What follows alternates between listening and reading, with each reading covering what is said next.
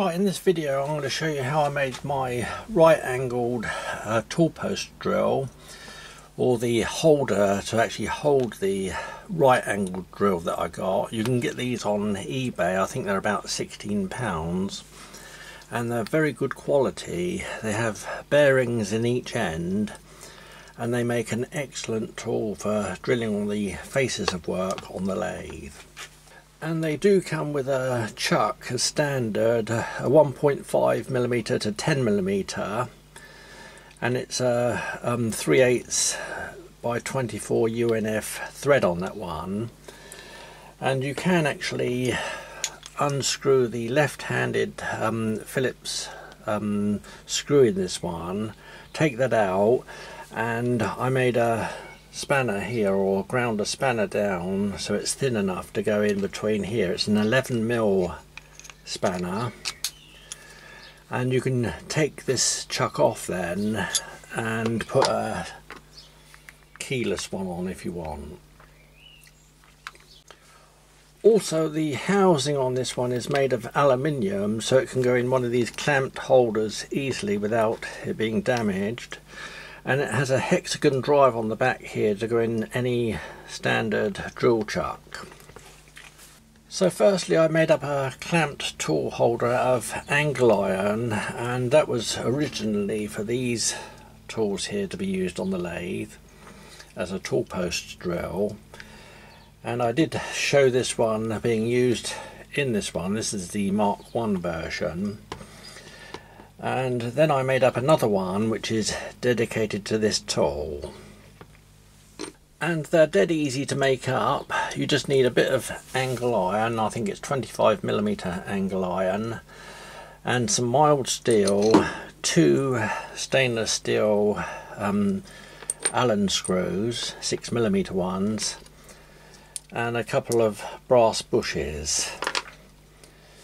And now I'll show you how I actually made them. So firstly, I got my angle iron and I cut it to length. It's, like I say, it's 25mm angle iron, and then I got some mild steel which is 30mm wide, and you can have the thickness for your tool post on your lathe, or you can make it thinner and then screw a plate on the bottom like I did on this one to make it thicker to go in the tool post. So these bits here are just for demonstration. They're not actual size. On the welding table I've just put them together like that after they've been thoroughly cleaned up and hacksawed to length. Clean the edges to the bare metal down here, put them together like I say on the welding table, and welded down through this gap here. And I put another piece of mild steel plate in there like that, and welded down here on the top and where the two pieces of mild steel meet here. And then I cleaned up the weld and I sprayed it up so it looks like that.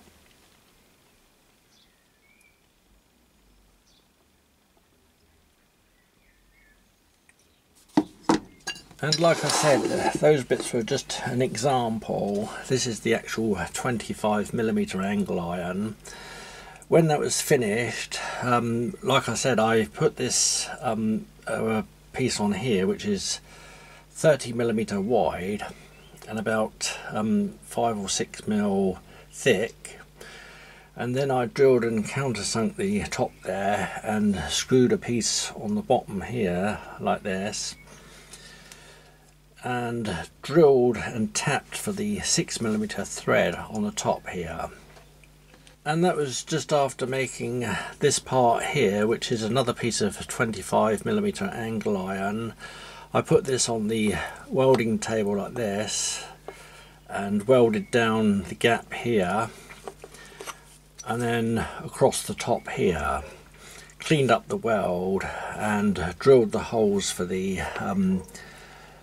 tapped holes, or drilled the holes first and then tapped the holes, and then I just sprayed this with like a spray undercoat after cleaning up the weld. So the angled drill sits in this one. There's a recess in the centre here, but it actually sits on these two parts here in the angle iron, and then this one goes on the top, and it's thin enough here to actually go in between this the shoulders on this recess. That's the only thing you really need to do, is just to make sure that those holes line up perfectly, so that when this clamps on, it's clamping on nice and square and in line. And then I made two bushes exactly the same length that go in between, and the 6mm Allen screws go down through that one and screw into the plate there.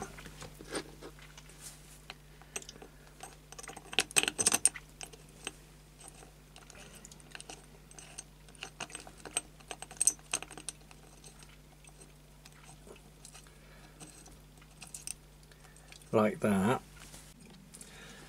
and tighten those up. The brass bushes, like I say, are exactly the same length, and it actually stops the clamp from being pushed down this side.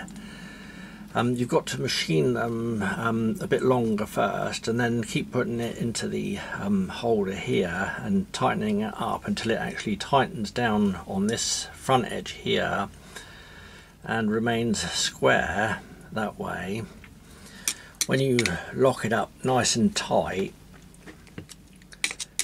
it'll be nice and square, like I say, without pushing the bracket down too far this way. And that's all there is to it, really. You can use this bracket here, or the holder as well, for the ordinary tool post drills, or this type here, which go on a Dremel type cable or whatever.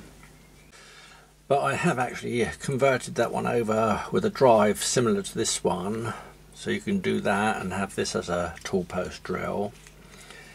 It's a very versatile setup, and that's what it looks like all round when it's together.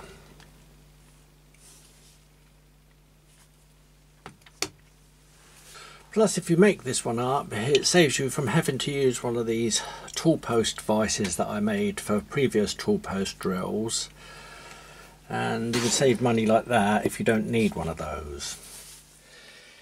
And I can use this tool both on my Myford Ml7 and my Chinese mini lathe. You first put it into the tool holder to set it up, and then on this part here put a spirit level there to make sure it's nice and square,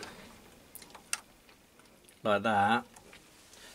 I've got a spot drill in the chuck, and then I use my centre height tool to see that it's spot on centre.